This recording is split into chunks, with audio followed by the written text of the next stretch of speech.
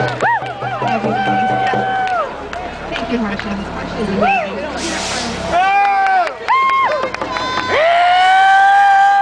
It's such an honor to be here, to be standing with the power women of the downtown east side. I want to thank you for your courage, for all the fighting you've done over the years, for all the fighting you did during the Olympics. We appreciated it across the country. Thank you so much. I'm here to support the demand of this action. I'm here to support the demand of this action, which is for no condo development on the downtown east side. It's a clear demand, it's a fair demand, it's a moral demand. I was privileged to attend the signing ceremony this morning that Harsha mentioned. It was incredibly moving to be there at the anniversary of the Save the Fraser Declaration, saying no to Enbridge pipelines and tankers. And there were many speakers, many chiefs spoke, and they talked about what this resource extraction model means to them. A loss of culture, a loss of land, displacements. That is what people are afraid of. Where are people displaced? 2, they're displaced to here. And now they're being displaced again. That's what we're hearing, being displaced again. 2, as Harsha said, the real housing policy is prisons, including private prisons, so that you can make some more money off of incarceration after you make money off of gentrification. It's all connected, it's one story.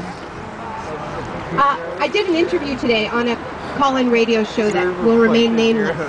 And one of the callers explained to me that there isn't a need for an Occupy movement in Canada because Canada doesn't have the same problems as the United States. It doesn't have these problems of inequality or politicians that are owned by corporations. The action that took place here 2 days ago at Occupy Pentages puts the lie to that. It exposes it as a lie.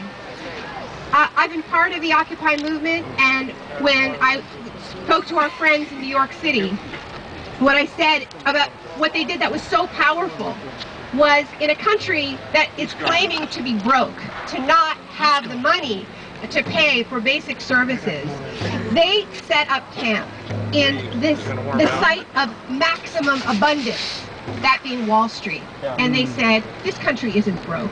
This country doesn't have a budget crisis, it has a distribution crisis. The money is stuck at the top.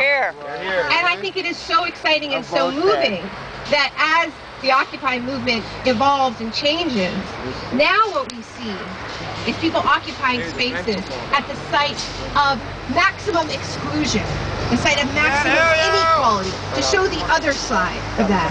And that's what's happening in this city, and that's what we're a part of today. And I'm very proud to be with you, standing with you today. This is one of the most unequal cities in North America. It has the least affordable housing, not in Canada, not in North America, in the Commonwealth.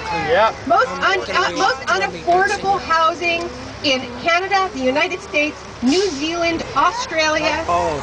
It's supposed to take 3 years for housing to be affordable.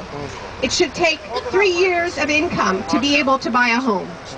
In Vancouver, it takes 9.5 years, okay?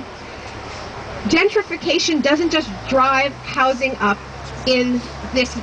prices up in this neighborhood. It drives the cost of everything up in this neighborhood. And it drives the cost of everything up across the city. And this is the model that's being put forward. So I think it's really important to challenge this idea that Canada doesn't have any problems, that we're so much better than the United States. This is the part of the country that nobody wants to look at, right? We know that.